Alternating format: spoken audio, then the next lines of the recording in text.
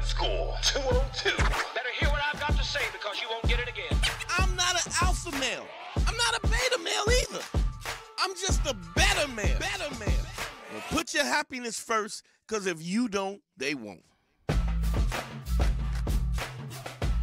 Yo, yo, yo, what up? GYBB, get your balls back. WWDD, what would Dante do? Sexual Revolutions being podcasted. I am excited. What's up, Money Mike? How you doing, bro? Good to see you, bro. Doing good. How are you feeling? It's nasty as shit out. We running a little late, but it happens. You know, I'm a little wet and, you know, a little dank. But all right, we'll handle it. We'll see what we got, man. It's good to be back, man. Good to be back. Good to talk to the fans.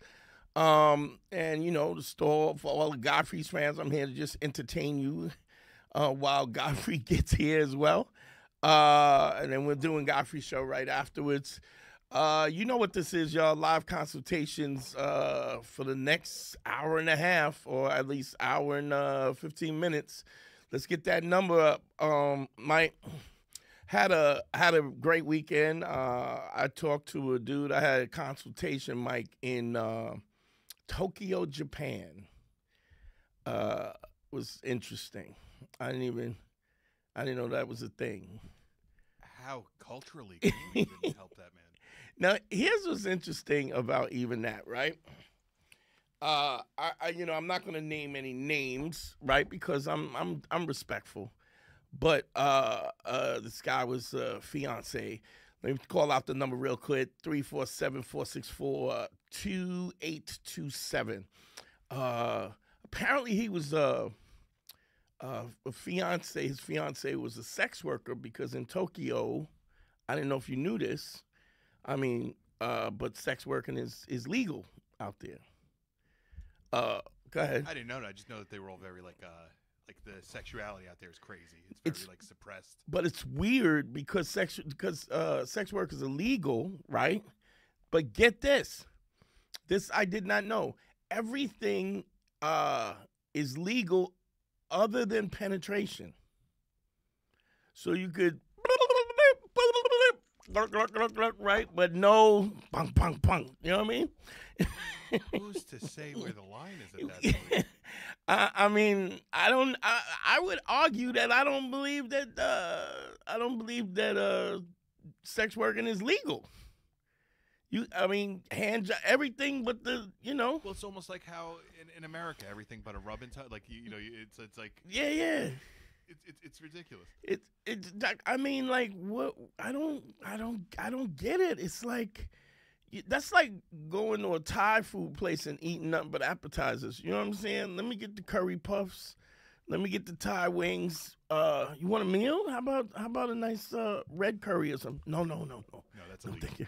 Yeah, and I mean, and not just fucking, but I mean illegal. Like you can be arrested for the.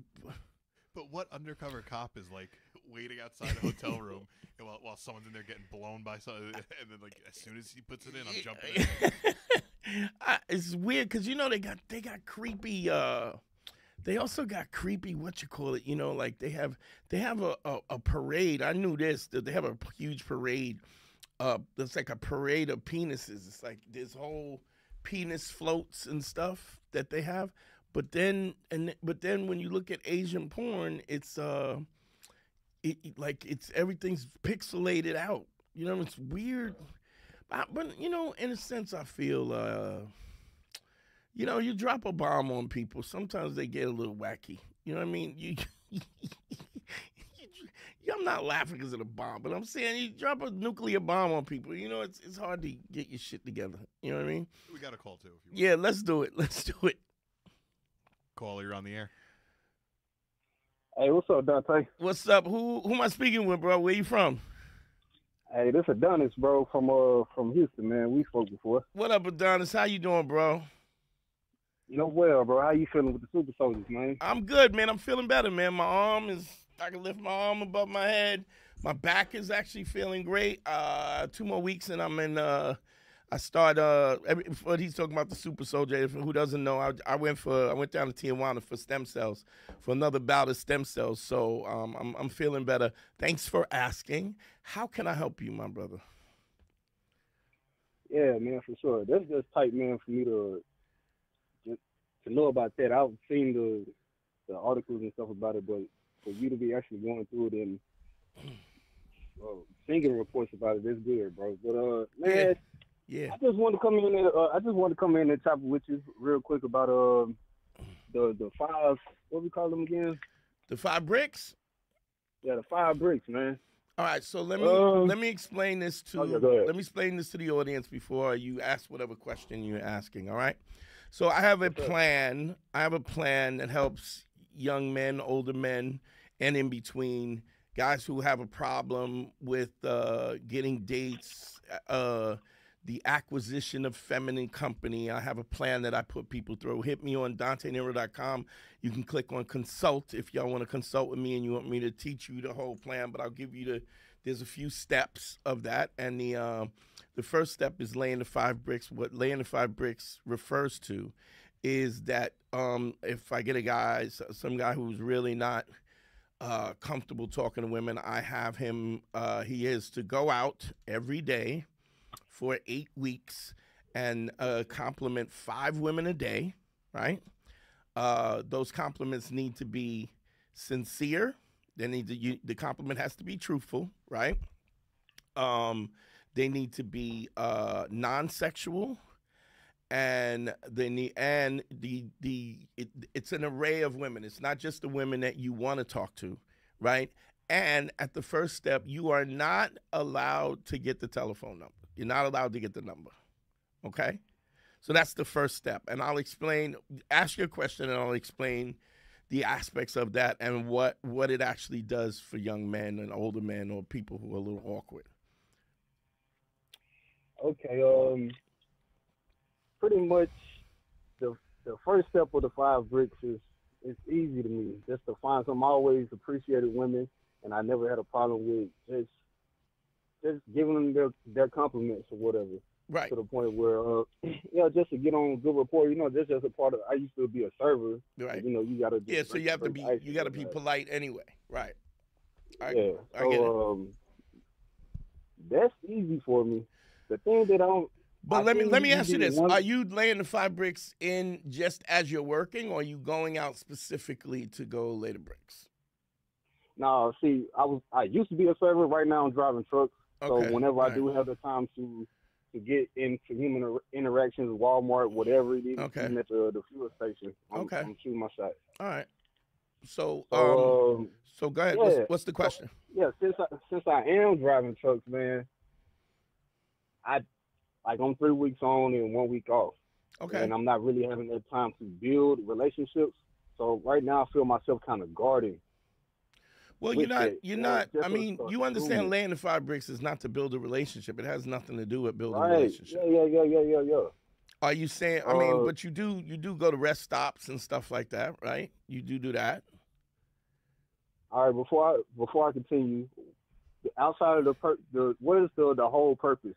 Okay, I'll give you the first step. How do you graduate? The first step. Well, you got to get the first step down. So let me explain what laying the 5 bricks does. So every guy that I've ever consulted with, every guy and most of every guy that I know, all liars. Okay. Now I don't want you to take offense to that, but I'll explain why. When you have a guy who considers himself a righteous person, right? He will, moreover than not, consider lying something that he does with some kind of ill intent, some kind of malintent, right? But there are 2 other lies. There are 2 other ways to lie that you do. Guys will lie, especially lie to women because they don't want to end up in a confrontation. I don't want to say anything because I don't want to start up an argument, right? They will also lie because they don't want to hurt somebody's feelings. Right? Now, in a guy's mind, what he does is he rates those lies on a different scale. So there's something I call the Judge Judy effect. It's like, I don't know, I mean, I'm a little old school, but if you know when Judge Judy, you would go on anybody who watched Judge Judy, youngins who have never watched it, you can Google it and YouTube it. But what happens is you go on, it's a court show, and when you go on there, when Judge Judy would catch you lying, right? what would happen after she catch you lying? You tell me. She'll grill you. Really? That's what you thought, or Well, that's what you did? Like, right. yeah, she'll So, come but at you like, what most importantly, what happens is you lose your credibility, right? yeah. So if you listen to my content, one of the three principles that I talk about is authenticity, credibility, and empathy. Authenticity is telling the truth. Credibility is doing what you say and saying what you do. Empathy is understanding that the people that you have a social dynamic with are going through things that you may not be aware of or not be privy to.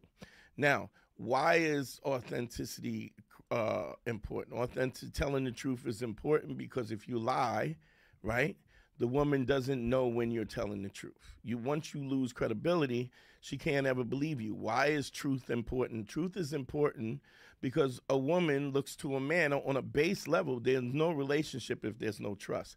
If there is no trust, you can't even move to square two, you know?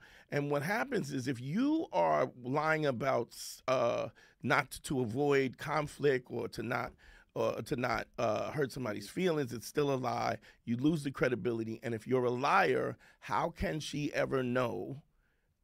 If you tell her you love her, how does she know you're telling the truth? Mm-hmm. If you tell her, I got your back, how does she know you're telling the truth? And so when you talk about something, the basic fundamentals of attraction is a woman needs to feel safe with a guy. She needs to feel safe with him. She needs to know that he has her back. You instantly demolish that opportunity because you lose your credibility. Okay? Doing Right. the 5 bricks, what it does is the compliments that you have to you pay have to be honest. You just can't say, if you don't think she looks pretty, you can't say she looks pretty. If you don't like her sweater, you can't just say, it's not about you it's about you honestly taking a look at this woman, right? Don't be staring at her creepy, but looking at something that you feel as though stands out to you and then expressing it. Now, here's the thing about that. If it's true, it will ring true to her, which communicates to her that you're trustworthy. I mean, there's a whole bunch of steps that get you before you end up in the bedroom, but on a base level, if a woman doesn't trust you, she's already, being untrustworthy, being a liar means that you're deceptive. Deceptive can be read as malicious. Malicious can be dangerous, and you shut the whole attraction process down, right? So the first thing men have to do is learn how to tell the truth and know what that looks like. And I know it seems like it's not something difficult to do, but every guy who I've counseled, DanteNero.com, click on consult. You can talk to me and I will explain this in depth and the nuance of it. But you think you know how to tell the truth, but you don't. Because we're so accustomed to not making truth the bedroot of who we are as people. We don't want to end up confrontations. We don't want to get fired. We don't want to this. We don't want to that. Whatever the case. So we don't really know how to tell the truth because we're always lying in social situations. Secondly, in order to tell the truth and to pay a compliment that is honest, you have to be present. You have to be present. You have to observe. You have to use some kind of thinking instead of, if all you thinking about is that fat ass, you're not really engaging with her as a human being. You're engaging with her because of your own needs, which your needs are basically selfish. You want to use her as a dick cozy. So you're not really paying attention. So the first thing it does is it teaches you how to be honest. The second thing it teaches you is how to be present. Now, the third thing it teaches you how to be observant, and that happens within the presence. And the most important thing is you do this with a frequency of 5 times a day with somebody who's absolutely strange, is a stranger to you, right? The anxiety that you have when you're engaging in the anxiety that you have when you're engaging with a woman, I don't care who it is. especially if you find her attractive, there's something at stake. And whenever there's something at stake, there's a fear of rejection, there's a fear of losing. And if there is a fear of rejection or fear of losing, then you're nervous and emotion. Something else I say often is never let emotion have a seat at the table. I don't care what you do. If you're a boxing fan or an MMA fan, one of the things why boxers and fighters spar and they fight is because they need to learn how to maintain composure in a situation that would moreover people would perceive it as emotional, fear, fight or flight, all those things. So you have to get past the idea of fear, because the minute you allow emotion to have a seat at the table, what happens? Your brain operates at 1/3 the capacity. The things that you do know, the things that you know about social dynamics, the things that you can count on you cutting your charisma, your intellect down to 1/3, because now all the blood, I mean, it's just scientifically, all the blood goes everywhere because you're afraid. And so you have there's an entity where you are afraid, so you can't be your true self. So just by doing the way the 5 bricks, because I'm not asking, see, the other thing is I'm specifically telling you at the first phase is to not get the number, because then not getting the number. So your task is only to observe, be honest, pay a compliment, and move on, right? So it's not about you getting the number. It's not about you getting laid. The only thing it's about is you being honest, observing, being present, paying a compliment, and move it away. Now, here's what it does, the dynamics of it to a woman. Because now you are a man who is comfortable in his own skin, can see something beautiful, and feels comfortable enough that he can express it without the social dynamics being transactional. You understand what I mean? Mm-hmm.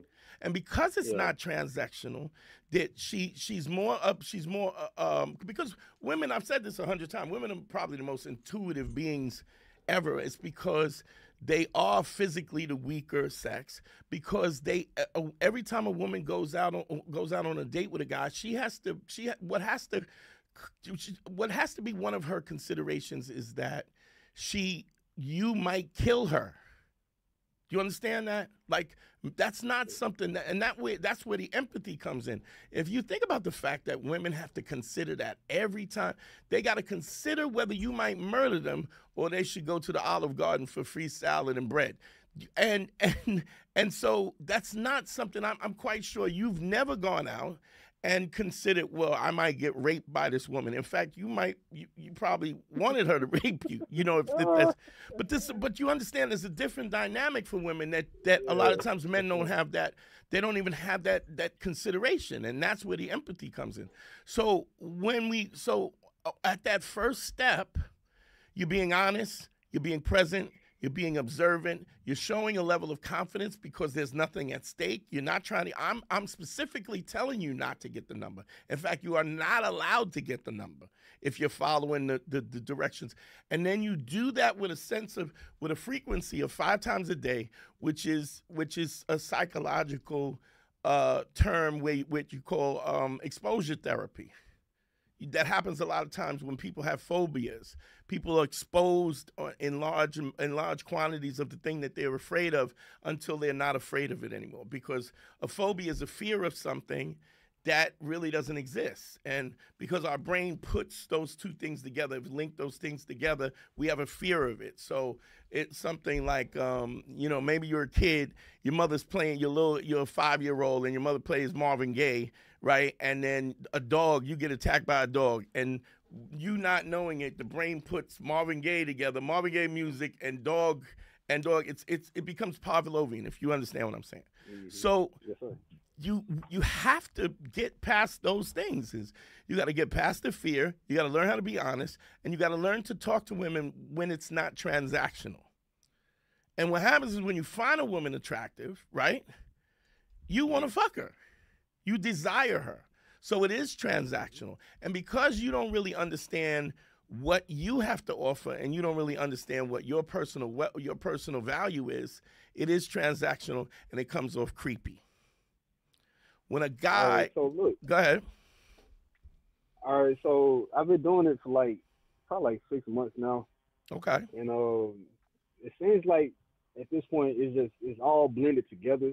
Yes, I do have ones that I'm really, really attracted to, and yet still in the ones that don't, like, I wouldn't even think about getting in the bed. It's still but the question is I still see something. I'm like, that's a woman, here's my question. Here's my question. Yeah. Are the ones that you are attracted to you, do you approach them with the same calm and collectiveness that you approach the ones that you're not attracted to? Yeah, so yes, sir. So at this point, that's when I'm doing the things, I'm cool and I'm comfortable. I'm doing it so smooth that it just seems like, oh, I feel it, man. When I give them one, they be like, oh wow, like it be some different stuff, and then they be like, all right. And my question is, what is their response when you are cool and collective and you know, and it's non-transactional? They become hella interested, you know, like damn, like exactly. where the fuck are you coming from? Exactly. And so that's the whole point of it. The point is to get to the point. See, because we all have these moments where we are in our life, friends, family, or something, places where we're most comfortable. Right? And in those situations where we're most comfortable, we are most like ourselves, and we're more charming because we're confident and we're secure, and those things exude. But a lot of times when you approach a woman, especially an attractive woman, oh my God, this woman, you put her value above you. And then as you're engaging, then the anxiety builds, because then it becomes, what if I get her? What if I get her in bed? What if I get... And then, so you got to do this. Literally what I'm doing is exposure therapy is like what boxers do. They get punched in the face so often and so frequently that it doesn't shake them up when they do get punched in the face. Where a regular square dude who doesn't fight, if he gets smacked in the face, his brain just, like he short circuits. So what I'm the whole process of laying the 5 bricks is so that you don't short circuit, and then you're able to communicate in a calm, kind of sexy way. And what you'll find also, here's the other thing: a lot of times, especially when there's an attractive woman, a guy will feel weak, will feel as though he has. Like he's almost begging, or he's like, what you start to realize is that you are way more powerful as a human being. And I don't mean just men, but women as well. I mean, when you have power over people, when you can just pay a small compliment that's honest and specific, and where you're really present, right? If you've been doing this for 6 months, I'm guaranteed that you've had situations where you've paid the compliment and the woman is ranted on, oh, thank you so much, where she wants to engage with you because you're doing it, right? Yes, sir. Okay, and so that's why it's working. That's how you know it's working. So my question is, do I just leave it there? How long do I continue to leave it there? Okay, so I mean, there's a lot of nuance to it. So, I mean, that's why I do the consultations, because there's nuance to it.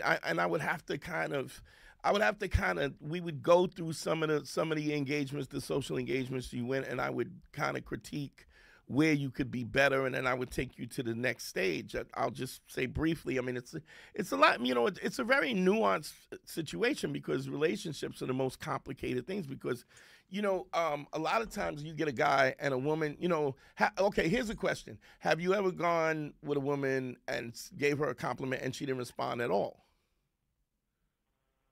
Yeah. Or just very like, okay. Yeah, like whatever, moving on. Okay. So let me ask you, so a guy who is insecure will create this kind of fictitious story in his head about what happened.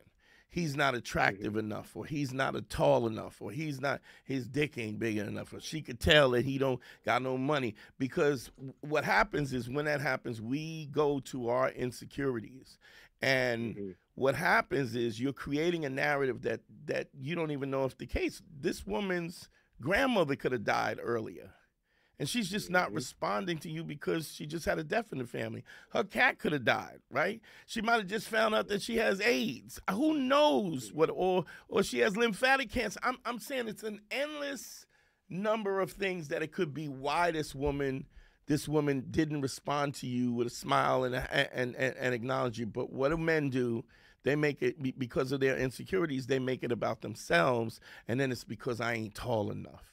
And I ain't good looking enough, or I don't make enough money, which I'm not saying that couldn't be the case. All of those things could be true, but it could also be a million other variables, but we make it about ourselves because of our insecurity. Even if it was true, it's just that one girl. It's not like every girl is going to be giving that energy. Right, but even that one girl, I mean, you wouldn't, if she just lost her grandmother, you wouldn't expect her to go, oh, thank you so much, you're so kind. I mean, you know, we all go through, I mean, that's the thing about, as human beings, we all go through stuff. You know what I mean? So to make it about yourself is a lack of empathy, to not even see and to just give the person the benefit of the doubt that the person might be going something that you don't know. So but as you get more proficient at it, your compliments become more, I will say, if I had to explain, it would be more artistic, like more specific. Like I know I love women's high heels, right? So I would go, oh, I love those Manolo Blancs, right? Which is, I don't know if you know, but that's a type of shoe, right? I love that. Or I love your, you know, or I'm in the gym and I go, oh my God, I love your traps. They're so sexy. Like, so now a woman's, now, or wow, your makeup is impeccable. I love that smoky eye. So as you become more open to kind of express yourself, because a man that expresses himself in detail is a man that's confident. So there's always a subtext of the communication. There's always a subtext of when you're communicating, because the truth will come out. I don't care what it is. If you're insecure, that insecurity will come out. If you think you're too, like I always say this, you know, a guy who's 5'4" that lies and says he's 5'6" is because in the back of his mind, he thinks that 5'4" is not enough. So he, in his mind, whether he realizes it on a conscious level or not, what he's saying, if I was only 2 inches taller, then I would, if I was only 2 inches taller, then I would be enough. But, and don't get me wrong, it could be because you're not tall. I mean, but here's my question. If a woman is if everything about you is perfect and a woman is gonna dump you because you're 1 or 2 inches shorter than what she thinks she deserves, right? That's probably not a woman who you wanna be with. That's somebody who's very shallow and very specific about her shallowness, and that's just not somebody that you wanna. So it also weeds out the dirtbags too. That makes sense? Okay. Yes, sir. So what you start to, as you get more comfortable, you make those compliments. It's like you start styling on them. You know, I love that cashmere. Yeah, that's what I'm feeling like, like I'll go. That's nice and this stuff. You get tired of that, and now you just want to start putting your flavor on it. Right, but that's what you should. You get bored, and then you get more creative. Like I love that cashmere sweater. The color makes your skin pop. Your makeup is impeccable. You start to know, but in order to kind of express the specifics of that, you have to also explore yourself. You gotta talk about, you got to explore who you are as a person and how those and what you like, which is just as important. A woman finds a man attractive who thinks that he's important. I don't love nobody more than I love myself, right? And if you don't, if you got to put your happiness first, because if you don't, she won't. Because you have to understand, in a conversation, how does a woman get to know who you are? You tell her. You tell her by your insecurities. You tell her by your body posture. You tell her by the gait of your walk, how fast you talk, how specific, and how the vocabulary you use. All of those things are very important in terms of you're communicating her on a subtextual level about who you are. And she's picking it up. You know why she's picking it up? Because intuitively, you might murder her. Make sense? Yes, sir. So I think it's even instinctually and maybe even genetically, women have this intuitive sense because it needs to. We have, as human beings, we have a evolutionarily, we have a thing where we look at, like if you ever look at a plug and it looks like two eyes and a mouth, right? You ever see that, like a plug on the wall? Yeah, I know what you're talking about. That is a genetic, an evolutionary thing. It was us in the jungles being able to recognize predators in the grass. So when you have all this foliage and you can see the lion stalking you, the guys, the men and women who didn't see the face in the foliage died. So evolutionary, it's something. So what I'm saying is I mean, I can't prove this. I'm not a scientist, but it just seems logically to me that would that evolutionary, a woman's intuitiveness for her own safety is just something that you develop. And now, we're not being stalked by Bengal tigers and whatnot. So, make sense? Yes, sir. Before I go, man, you have multiple careers under your belt, man, that you really excelled at. Yeah. How did you go about incorporating, like, even it don't have to be relationships, because I know I'm in my money over bitches mode right now. I'm really on some stack it up and building up the whole bachelor life and shit like that. And I don't mind that. I don't judge that either. I just think you need to be honest about that. What do you mean? I mean, like, if you're talking to a woman and she's interested, you need to say, look, you don't have to say it's money over hoes, but you could say, listen, I'm in a place where, here's how you say that. It's without lying. You say, I'm in a transitional period right now where my career and my goals, I'm goal orientated, and I really don't have time to give you the time that you may need. It's the truth, right? Yeah. So when I say be honest, not try to hurt somebody's feelings, what I'm not saying is, somebody says, "Oh, how do I look fat in that dress?" You don't go, "Hell yeah, fat bitch." I don't need you to do that. What you can say is, I don't really think that's flattering. Now, I will say this: if I'm dating somebody and I'm being polite, I'm being I guess kind about my honesty. Right, and then she go, "Well, what the fuck does that mean?" Then on the second time around, I go, "You a fat bitch. That you don't need to wear that." Like, if you want to double down, because there's a subtext to that. What the fuck you trying to say? Well, I'm gonna say it because because her doubling down is also her saying, it's like I mean, I may or may not have been a street dude at some point in time, but if somebody says something to me and I go, and they go, "Yo, all you motherfuckers better watch your mouth," and I go, "And if not, what the fuck you gonna do?" That it's a challenge. I remember when I was in Brooklyn, I'd be running on Brooklyn, and people used to steal your sneakers off your feet. They'd be like, "Yo, my man, what size are those?"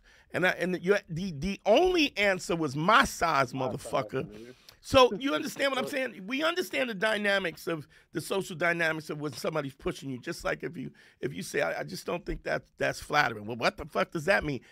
You fat, bitch. It don't fit.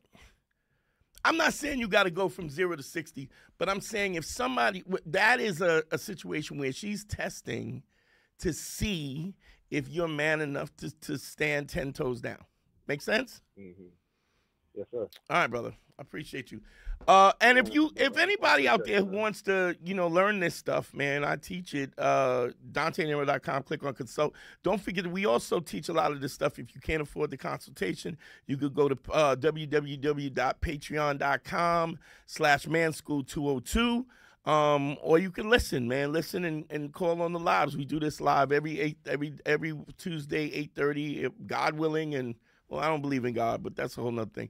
But if I can be here and teach and stuff, and I live this stuff. The number's 347-464-2827. I live this. I practice it on any level. Anybody that knows me, anybody that watches me knows that I practice it. I stand with my 10 toes down. I am always authentically myself. I will not make a promise and not question. I will not have anybody question my credibility. And I've always been kind enough to understand that people are going through things that I may not experience. I haven't been everywhere. I don't know everything. And I think that is also the problem when you see a lot of these dating coaches. Even and I always talk about Kevin Samuels, no name above his, rest in peace. But one of the things that the critiques I had about him is he had a very rigid idea of this is this and that's that, and it just don't work that. And when you look at him, you could see he wasn't a dude who was he was really experienced in that. Because it's the love is messy, emotions are messy, insecurities are messy, and especially that we grow up in a situation with parents like immigrant parents or descendants of slaves, and we are in an era right now where children are pursuing their own happiness, which is something that we didn't do before. We got a call, Mike. No, where people are 347-464-2827. That's the number. Call in. I'm here. I'm here till 10 o'clock. So call in. What I was saying is that we have. This is an era where people are going to therapy and people are fixing themselves, and they're finding out that they're motivated. That a lot of times bad childhood and inequipped parents and just the regular rigmarole of raising children and living and working and doing what needs to be done in the course of survival. A lot of times we have parents who just didn't do that. A lot of times I find this with immigrant parents and especially immigrant parents who come to this country a lot of times, which is almost everybody, but they come here and their parents are survive. Get your degree, go to school, do this. If you're a loser, if you can't, and then a lot of times you get situations. I tell this story all the time, man. When I was little, my dad, I've said this 100 times. If y'all get tired of me saying it, then put it in the chat. Holler at me in the chat. But my dad was born 1920. He was one of 16 children, 8 boys, 8 girls, and he grew up. My oldest aunt, right? Because my dad did the same thing like me. He didn't have a child until much later. I think my dad was 49 when he had me. We literally are in a situation where he grew up during Jim Crow. So if I think about the pressure that he was under because of Jim Crow, how did I expect him to understand the social dynamics of the things that he said and the dynamics of how it affected me as a child and a young adult? We got a call. Let's go. No, they hung up, but we do have a super chat. You want me to? Yeah, let's go. Let me find it. It's on the Man School account. It's Sterling Borg. Oh, no, we got a call, and I'll read the super chat. Okay. Yeah, let's go. Caller, you're on the air. What's your name? Where are you from? Yo, Brandon from Alabama. What's up, Brandon? What's going on, bro? How can I help you, bro? What's up? Bro, so I see you got the little Man School 202 thing going on. I just wanted to pose a question. Sure. It's something I've kind of been seeing going on like in like the sports world, and I just want to get your take on it. You and Godfrey. Is Godfrey there or just you? No, it's just me today. I mean, he's coming at after 10:30. We start the show. Okay, baby. Well, I guess I'll go say. So, Jared McCain, he plays basketball for the Duke Blue Devils, number 0. Okay. And then you got Caleb Williams, the quarterback for USC. So, like, they're two, they're TikTok famous or whatever. They both are really good at their sport. Like, I can't give them credit. They both play really good, like, at their position, at their sport. But they push this, nail polish is okay for men to wear. And then they, like, the world is kind of pushing, like, I'm not going to say pushing the LGBTQ agenda or whatever, but it's everywhere now. You know what I'm saying? Like, a man can't just be a man, a boy just can't be a boy, and things that were like kind of customary back in, like, I'm not gonna say my day. I'm just 25, so I'm still myself. But back in my dad's day, or back in, like, just normal times, those things were taboo. Like, a man wearing nail polish, it was clear he's either flamboyant. What's the word they used to say? He was swishy. I can't think of the word, whatever, but he was sus. Yeah, exactly. Fruity. You know what I'm saying? And like the whole he like fixed his car with a purple wrench, right? Good. Exactly. So like the zesty athlete, like athleticism used to be masculine. It used to be about being the best at what you can do, right? Michael Jordan, Kobe. I get you. AI, you talking about Shaq? Even better, Shaq, Oakley. You talking about like men's men, whatever. Okay. So right, I think you have to take in one of the things I'm 57 years old. One of the things that I don't ever want to be is the get off my lawn old dude. You know what I'm saying? Yeah. And so I try to be, and then if you listen to my content, the Man School, we talk about ACE. The acronym is ACE: is authenticity, credibility, and empathy. Right? So I have to have empathy for that. So I'm trying. It's not something that I'm that I don't espouse, but I try to look deeper and in terms of what it is. Now, if I asked you, do you think that gay people are made or are they born that way? I think homosexuality is something that I think it's like a learned behavior. I don't think that you can be born homosexual at all. Okay, so let me ask you this. When did you decide to be heterosexual? When did I decide to be heterosexual? Yeah. I say this to girls I talk to, whatever like that. I started noticing girls or like noticing like butt or whatever, like girl, like booty, girls' butts, whatever. Start getting to myself, whatever, around like 4th or 5th grade. Okay, so what I'm saying, a girl. Do you think it was learned or did it just kind of happen that way? I had both parents in the house, so like my dad, my mom. Yeah, but so to say that, but let me say what you're implying by saying I have both parents in my. You're implying that gay men don't have both parents in the house, which is not true. No. What I'm implying? Well, no. But I'm telling you that's what the implication is. The implication is that gay men don't. When you say that, the inference is. Right. What I'm saying is that I was born in 1966. There were always gay people in the church. There was always I grew up with gay uncles. There's no way there's certain dudes that you look at and you go, this is not learned behavior. You know what I'm saying? There was always it was that kid that was like the pom-poms, played with dolls and did splits in the living room. You know what I mean? It just was just different. So can I give a little bit of rebuttal? Yeah, sure. A slight rebuttal. I'm not okay. I'm not. No. Go ahead. It's fine. It's fine. Good. Talk. Okay. Good. So you asked me about me specifically. Now me using my dad, like saying I had my dad in my house as an example. I was just saying that to say what I saw was just my dad loving my mom, whatever. And I saw that's what I saw. I didn't see many much homosexuality until I got a little bit older. I didn't really see it and really knew what it was until I got a little bit older. But to me, it was just customary, just man and woman. It was also very natural to you. And there were people. What I'm saying there were gay people that grew up in those situations who absolutely saw the same thing, and they ended up different than that. So what I'm saying is, if we look at and I think this is all something very new, and I think that the pendulum is swinging. I think scientists and what we're talking about, this whole stuff, I think the jury is out. But one of the things that the jury is not out on is gay people being gay. That's not. When we talk about gender fluidity and stuff like that.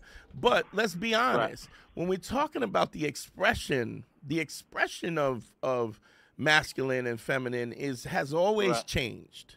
It has always been different. There was a time, when I grew up hip hop, so I was straight homophobic. Like it was suck my dick, it was like, you know what I'm saying? And I get it. And even though we accepted the gay dudes in the neighborhood, it was a dig to tell somebody, call a motherfucker the F word or something like that. That was fighting words. Or in my generation, we used to say, like when I was a little bit younger, everything was gay. Like, oh my God, that's so fucking gay. That's just, like, you know what I'm saying? Not really like. Right. It was pussy, bitch ass. It was bitch ass shit. I get you. But what I'm saying is the expression of masculinity is always different. Do you know what I'm saying? I remember like you couldn't wear if you wore a pink shirt, this nigga got a pink shirt. until Cameron, yes, Cameron I was just gonna say that Cameron and all of them walked around with pink furs, and it was nothing, nothing homosexual. It was crazy. Exactly. So what I'm saying to you is, these expressions. I'm gonna tell you something, y'all. I'm gonna take my head, but y'all see my earring. I have one earring, right? When I was younger, right? If you was gay, you could. If you was tough, you wore an earring. If you wore it in the left ear, you were straight. You wore it in the right ear. So people today still ask me, how come I only have one of my earrings? It was because the way I was indoctrinated, you only had one earring. So then when I was watching Jay wear two earrings, two diamond earrings, I was like, yo, that's gay. That's crazy. Yeah. So you understand what I'm saying? In time, time things change, and I think we got to step back and have the respect and the empathy for people who the society changes and so on and so forth. And I think to flip the script. To flip the script and then call this. I mean, I don't know somebody that all of a sudden. I mean, how insane is it for me to think in the 80s, oh, this dude got an earring in his right ear, this nigga gonna suck dick. Yeah. I mean, that's a jump. That's a real jump. That's a reach. That's a long reach. But how different is the reach to say that somebody colored their nails, right? And that somebody colors their nails and all of a sudden they want to get a dick in that. Like, you know what I'm saying? It just but I'm saying that is a reach itself too. But what I'm saying, so is all the rest of it. You feel me? Right. So is all the rest of it. I'm gonna tell you. I'm gonna tell you some hot shit. I used to like when I was a bit of a dirt bag and I was picking up broads, right? I'm a Q dog, right? Shout out to my boy Lee. Right. Lee's out. My LB is listening listening to me right now, so shout out to him. Roo. But I used to wear a black nail polish on one pinky, on my pinky, right? And what happened was I pledged Q, and one of our LBs died, right? And I painted it black, and then when and this was a time when nobody had nail polish, right? But I only did one pinky. Yeah, that was taboo. And I wore the black pinky, and so but I was so smooth. Oh my God, they would go. So girl was like, wow. Can I say one thing? Let me say one thing. So I Brandon Jennings or whatever. He plays basketball player, whatever. And he's kind of not eccentric, but he's a fashion kind of icon in the younger guys. Look at Cam. He's the icon in basketball. Look at Cam. Exactly. Those guys right there. He said this today. He's like, sometimes if you're that guy, you can kind of do stuff like that and get away with it and be what it is. You know what I'm saying? Because it's because you're owning it. You know what I'm saying? Because you're standing 10 toes down. You're confident what you do. True. So I had this black pinky, right? And chicks would be like, yo, why you got a black pinky? And I would be like, yo, it represents my frat brother that died. And they would be like, ooh, that nigga's smooth. You know what I'm saying? Like, I can't tell you how many times I got asked because I was like, ooh. The whole vibe changed. Oh, it was it wasn't that I had a black pink. It was that I was owning it. Doing something for my brother. I got you. It was. This is the last thing. Yeah, so it phrased. It's framed, but go ahead. Go ahead. So that's not say. So I wear a hoop in my left ear too. Now my dad, he's an old school guy. He's born in St. Louis, so like everything Michael Jordan did, he feel like he was just right there along with him. Right. So MJ, he was bald. He had the one hoop. Right. In the 90s, everybody was bald. Everybody cut their hair off. Everybody not cutting their hair off, right? Yes, yeah. And that was just the way that was the vibe. Exactly. Nowadays, with these kids saying, forget the 90s, I don't think, and it's kind of off topic when we originally started with. Yeah. In the 90s, I mean, all the kids nowadays, I think they kind of forget that your fashion, the things you seeing now, the things that you see now, they come from that era. The 90s was popping. Yeah. I mean, you don't gotta tell me. I lived through it. I was putting up exactly. I was putting up numbers bigger than Jordan, so I'm good. So I get what you're saying, but I think if we look at this in terms of the transition of style and fashion and look, let's be honest, how many dudes was gay or had gay tendencies would not even explore that, would not explore their truth because it was at a place you could end up face down in some wet leaves. Yeah, exactly. So you understand what I'm saying? And I think people are going crazy because the pendulum swings wide and then it swings back, but the pendulum always finds the center. And I think when we're looking at the extremes, it comes back to the middle, and I think we'll find it. And I think that, you know, when we talk about fashion and trends and stuff like that's always going to change, you know? Right. My last thing I want to say, and I appreciate you. Let me talk. I'm a Christian, and I just want to say to people out there that's listening. The first thing is to love. You know what I'm saying? You want to love that neighbor, love the person that's next to you. If they gay, if they homosexual, if they trans, if they heterosexual, whatever it is, you still love that person. You can't hate. You know, if you showing hate, you're doing the very same thing as the enemy. You know, and I want to pose the question because I'm young, I'm 25, and I know it's something that's big in this world, and I got plenty of life to live. You know, I ain't got no kids yet, but I guess I just want to get out there and put it out there that the young people, we thinking about these things, and at the same time, these young people out here that know it ain't all hate. Even if I may not agree with it, I don't hate that man. I still want that man or woman to succeed and have a life abundantly. You know what I'm saying? I think that's where a lot I want to say something to you because I don't want to destroy your Christianity, but in a way I do. Yes, sir. Let me say this. Yes, sir. Here's why I'm an atheist, and I'll tell you why I'm an atheist. Okay. Because I cannot accept the fact that there would be a God who is all loving, all knowing, that would allow my people to be enslaved for 400 years, be raped, disemboweled, amputated, murdered, boiled, babies cut out of women's. But I can't believe that there would be a God that would allow that happen.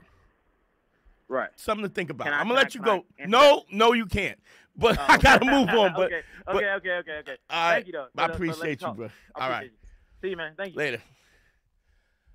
Man, I like that, man. Myq, when you got a kid, it's just a young dude who's thinking. You know what I'm saying? I think that the real, I mean, even when we talk about women and we talk about relationships and men approaching and stuff like that, what we're not doing is we're not having dialogue. We're not talking and we're not thinking. People are, you know, everybody reverts back to their corner and they're not really researching and really going deeper into stuff. And it's just like, it's uninformed. We got a call. Let's go. Yeah, man. Cole, you're on the air. You got to turn the radio off, fam. Hey, can you hear me? Yeah, you got to turn the radio off. I can hear me in the background, all right? But what's up? What's your name and where you calling from? Joseph, calling from Seattle. First time calling in, brother. You still hear something in the background? No, I got you. What's up, bro? How can I help you? Yeah, I'm appreciating what you're talking about, man, and bless up to what you're doing. I appreciate you on Godfrey Show as well. It's my first time. I was wondering what this show was about. I heard you reference it on Godfrey Show. Yeah. And I was wondering, the man school. I wonder what this is about. And, okay. First time being able to actually accidentally came on your show and seeing you on here, so I said, let me check my man out. I appreciate it, man. I finally had a chance. It. But you don't know how much you don't know how much that means to me because I'll explain why. But go ahead, ask your question. No, tell me why, because this is going to get a little deeper. Go ahead and tell me what you. Well, because what I'm realizing about social media and YouTube and stuff like that, people fuck with like there's a situation where right now when it comes to YouTube channels and stuff and what we watch, it's the first time that people get a chance to watch what they want to watch, right? There's a YouTube channel where there's a guy, he takes things and he runs them over with a steamroller, right? Millions of views. But who would think that somebody millions of people would want to see, let me see something, let me go see a watermelon or a toaster run over by a steamroller. But what I'm saying is this, you know, the content that's out there on the internet is you can find anything. There's everything there for everybody. And so when people listen to Godfrey, right, and they see me on there, I'm on there because Godfrey is my brother. I love him to death, and that's my man, and I got his back. But they don't know who the fuck I am. They don't know what our friendship is. And so a lot of times when you're listening to Godfrey's channel, you listen into Godfrey's channel and you don't want to hear nothing else. So the simple fact that you're checking me out, it means a lot to me because there's people who don't fuck with me and only fuck with me because they happen to be fucking with Godfrey. You understand? And I'm not, it's sort of like, let's say if you were Googling YouTube, or you were searching YouTube for handyman, how to fix sheetrock, right? And then that sheetrock channel, all of a sudden tomorrow they start doing hip hop news. You ain't gonna. What's the chances of you having a hole in your wall and want to listen to hip hop news? You know what I'm saying? It's so vast and the spectrum is so wide that you don't really get people to cross over. I mean, you know, like I'm happy that Godfrey lets me stream on his channel to gain followers, but what I realize also is more often than not, people listen to Godfrey's channel for Godfrey. And I respect that. I love that dude. That's my brother from another mother. And right. You know what I'm saying? But I just want to say I appreciate you taking a look and you know, giving me a shot. So how can I help you, bro? How can I help you? Yeah. And I did make a donation to Godfrey's show he's trying to do. I appreciate you sending me an acknowledgement of that donation. Of course. So that was awesome. Yeah, but getting into man college, man school really drew me in because I've been in ministry for 37 years. I worked so much with troubled relationships. Right. I've lived in 5 different states. I've reached so many different people, and when people are trying to help support individuals learning how to find and actualize themselves, right. It makes me wonder, what are they talking about, and what are their bases? What is their basis? I haven't been a Christian all my life, but I have been for 37 years. I'm 57 now. Okay. And so actually, you and I are the same age. Yeah. And so, but it's interesting. The brother who was just on before me. Yeah. I said, now I was thinking to myself, now how could he tell this young man what he's telling him and be hoping to build him into a man? Because some of the things you were saying, I just kept wondering, okay, and how could he say that? Now, how could he say that? And I'm sitting here really engrossed in your conversation because I like your enlightenment. You're so real. That's rare. Yeah. And so I'm sitting there thinking to myself, why would he say that if he's trying to teach men how to be men, you know, man school. Yeah. So I thought I would call in and think, why would you say that if a person is a homosexual or another person is heterosexual, then automatically those two propensities have been evolved equally? If you're looking at the reality of social influence on a person's desires and interests, a person's capacity to genetic tendencies, some of that stuff has a direct impact on a person's sexual choice. And it doesn't have to be a natural order. It can be something that a person evolves into. I absolutely agree with you. I think that's a reasonable critique. But I would say to that is, if somebody's not gay and somehow society has got them to a situation where they're in a homosexual relationship, I doubt very seriously that you don't like getting it in the butt and you continue doing it because of the social situation. It may have gotten you there, right? But I don't believe that it would keep you there. Does that make sense? Did we lose him, Mike? We lost him, Mike? Caller, can you hear us? Still there? Yeah. Can you hear me? I can hear you now. I'm sorry. Go ahead.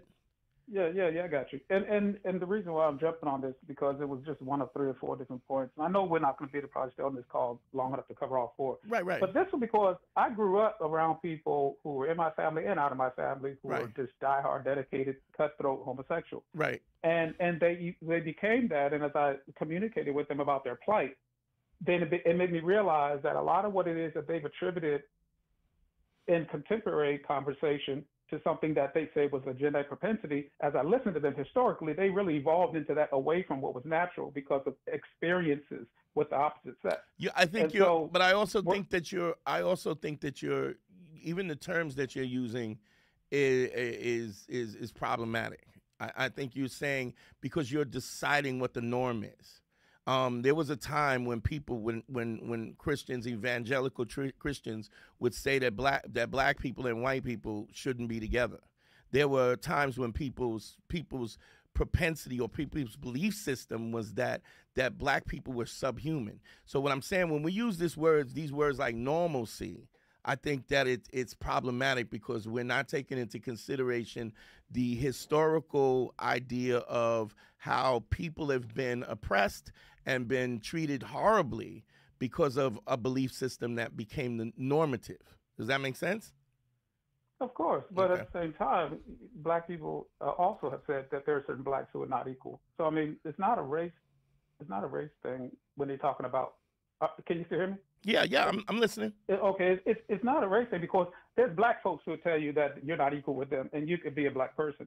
So yeah, but we're not talking about the individual equals. We're saying that white supremacy has said that as a whole, black people are inferior, that are subhuman. We're not talking about as individuals one-to-one, and then he goes, well, you ain't as good as me, but he's better than me or whatever. We're talking about as a broad stroke. When you talk about normatively, that was the science of the day. And I don't mean just the social aspect of it, but it was the science of the day, with pseudoscientists saying this and talking about the thickness of our skulls and all kinds of stuff. So I don't want to, I don't want to go battle and say that the plight of homosexuals is the same as plight as black people. But what I'm saying is the discussion can be paralleled in that same way. So I think we have to be careful about the words that we use. And I understand that you're a Christian and you don't have norms, then you can't have abnorms.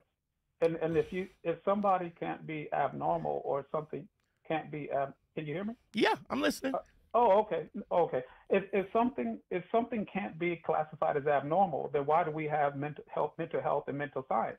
So we do have normatives and tendencies that have been historical for human behavior that have been studied for thousands of years, if you obviously trace it back to when science began in Africa. So we're not talking about European history. We're talking about human history. We're talking about anthropology. We're talking about the historical tendencies of norms and behaviors that keep practicing themselves. And tie that into what you're saying. So all I'm saying is there is something that we call normal and abnormal, but it comes down to human behavior. And so if you're talking about, I know we don't like getting into homosexual conversations because homosexuality has become this new victimized group. And even though people do things to homosexuals that they shouldn't do, there are also people who do things to children they shouldn't do. Absolutely. Animals they shouldn't do. So we're not trying to sit here and act like that. We're trying to choose or lift homosexuality as though it's supposed to be some singular group to target, because it isn't. But the reality is to say it's equal with heterosexuality, but it comes down to normal human tendency. Now it seems to me, you're taking a far left view and you're trying to match it with a normal idea of reality, and you try to make them equal. It's like apples and oranges. I disagree with you 100%. I'll tell you why I disagree with you 100%. Like I said before, there was a situation where the black people, the normative stance of who black people were in this country was that we were inferior genetic beings. That was normative. Do you understand? So, and I get what you're saying. Prior to that, there's always been homosexuals. I think what the problem I don't want to go too far on this because we're kind of way off the target, but I just want to say that there's always been homosexuals in the black community. The churches stand on the homosexuals, and they run the choirs. They are the ushers, and so we love them when we do that, and then we denounce them in a sense as if this is not a normative situation. And I'm not saying normative in terms of the amount of people. I mean, here's a question. If I asked you how many people do you think in the country are gay, lesbian, LGBT, what percentage of people would you say that is? Would you think? I would even guess, because the ones who are and not making it public are part of that percentage. And I feel like the point that still remains, it's not about whether a person is practicing something or not. It's when you equate the idea of being a man with accepting something that we say is a part of our natural order as heterosexual men, and then to say, well, that's the same as a homosexual man. A man who's heterosexual has developed that desire in the exact same way a homosexual has developed his desire. And unless I misinterpreted what you said, you were equating the heterosexual tendency of a man with the homosexual tendency of a man and saying that both of those evolved in the same way. And I just couldn't see that to be something instrumental in teaching a man how to be a man. Because somebody who's not that way is just not going to see that. They're just not going to. I don't think that's the case. Now, what I'm saying is I'm not. Listen, I don't want to be Harvey Milk in this motherfucker right now. Do you know what I'm saying? I'm not trying to be the advocate, the gay advocate, but I think that we're of the same age, and I think to a certain extent we're of somewhat of the same ilk, and I think that. What I keep referring back is to how people have thought in the past and how they've been wrong about that, and the normative sense of what we think things were, right, has always been and has always evolved. And I think that I think that we are at a place right now where this is hyper important, hypersexual, hypersensitive about this. But I think what I do know is that everything settles back to the middle. I don't even think we're going to be having these conversations in another 5 years. And people are going to be doing conversation about adults having relationship with children. Then it's going to be adults having a relationship with animals. Then it's going to be adults. Yeah, that's the we're going to continue to evolve. That's a very Christian thing to say, and it may be and it may not. I don't know where that's going, but I think the like I said before, there was a time when women couldn't own property. There was a time when women couldn't wear pants. I don't know how and all of these things are ridiculous, because if you think about the garb that people wore in the times of when Jesus walked, they wore dresses. Men wore dresses and sandals and gowns. And so what I'm saying is, if we look, I believe if you are a Christian that you believe in live and let live, but I'm also think that you have to give a little leeway in terms of the fact that you. But I can also understand why you don't, because you believe that God's word is absolute, and I don't, and we have that. We come from that different perspective, and because we come from that perspective, I think we're just going to have to agree to disagree. Well, I don't think that you take anything that's written to be absolute in the context of its writing. You have to understand it from the context of its intent. Because if I say that dog is cool, okay, a dog being cool in the literal sense doesn't make sense. But if you understand the purpose of my words, you'll better understand what I'm trying to say. And so I don't look at the Bible or biblically based commentary as being something you can absolutely understand just by reading the words. And so I'm not sure if I'm answering or addressing your point, but no, I don't believe that the Bible is just you read it, you take it at what it says at face value, and you go with it. No, you got to understand its intent. And how do we know that is what the intent is? Because because the founding fathers believed that they believed in the freedom of people as they were enslaving people, because they didn't see black people as people. So this was their interpretation, and this is your interpretation, and I would say that you're just as wrong as they were. But what do you mean? What do you mean, founding fathers? We're talking about what I'm saying is in the Constitution in Africa. What founding fathers? If we want to go to Africa, that's where it started. I agree. And there's always been cultures and difference in cultures. If you know anything about in ancient Kemet, right? First of all, the ancient Kemet didn't even believe in Jesus Christ. So when we take it back there, you have taken on the belief of something that doesn't even exist. So you cannot use Africa as your foundation and then not culturally exhume everything that is accurate. You can't cherry pick Africa and then take the rest of history and act like that's not happening. I just think it's hypocritical. I feel there's a lot about Christianity that maybe it'd be useful for someone to sit down in a really nice conversation with you and share some things that traditional Christianity possibly hasn't exposed to you. Now, let me ask you something. When you say traditional, Imhotep, when you start going back and calling names, you're talking about adopting someone's explanation of those things who wasn't there. So all of it is believed by faith, whether it's the Bible or any other. Right. And what does faith mean? What is faith? Say it again. What is faith? Faith faith is a driving principle that aids an individual's willingness to accept the things that they cannot understand or explain. It's things that you believe without evidential proof. You can have evidential proof and still not understand its concept. You don't have evidential proof. You cannot prove. Okay, when somebody said that a tree is 1 million years old, how can you prove that that person is right or not? You know that there are scientific ways to do that. You already know that. There's rings in the tree. There's observational science about that. We can do that. So that's just not true. I'm glad you said that. Who sat there and watched a tree develop enough for them to be able to count how long every ring took? Who did that? We didn't. We didn't. But exactly. So but we didn't. We didn't. But we can look at a tree that's 2 years old, and we can look at a tree that's 10 years old, and we can observe that in a real sense, and then we can. But the problem. I mean, listen. Don't forget. Don't get me wrong. Science is something that is constantly changing, as we get more information, we adjust and we evolve science from that. The difference is the word of God doesn't. You are saying that the word itself is divine and it's finished. The book is finished. And then we say that homosexuality is an abomination, but it's also an abomination to and I'm not a biblical dude, so don't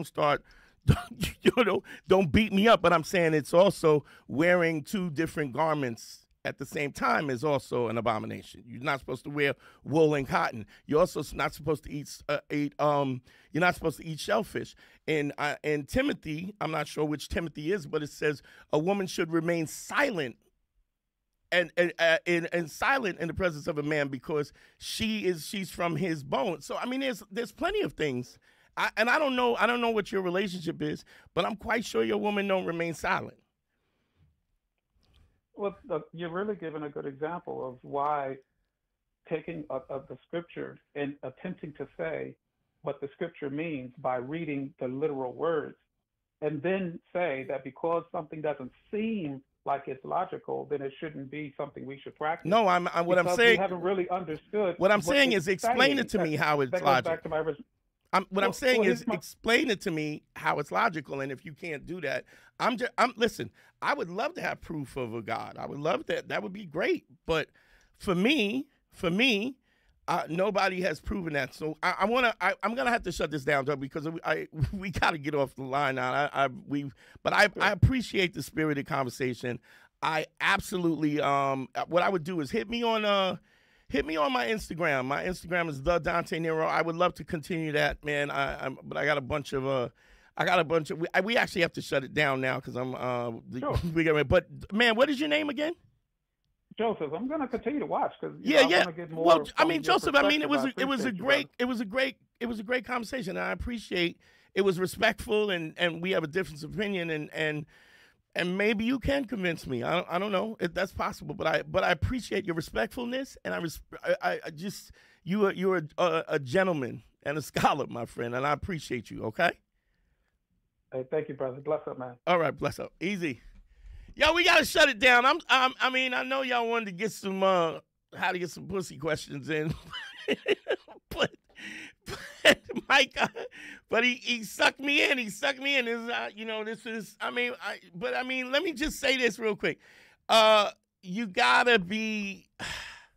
So let me just say, even to have that conversation is with him.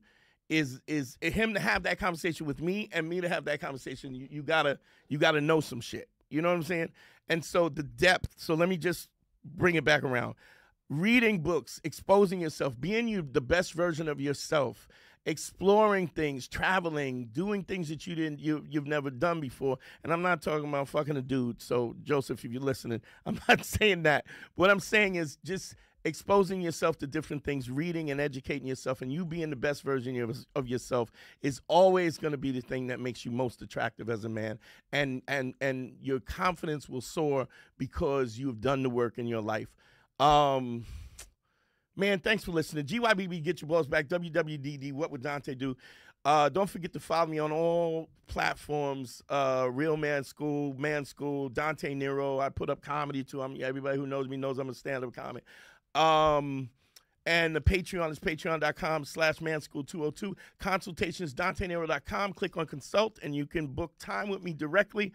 Man, I love y'all, man. I love y'all for listening. I mean, it was a good one. And thanks, Joseph. Thanks for calling, man. I appreciate you. Shout out to my dog out in there listening to me. What up, team?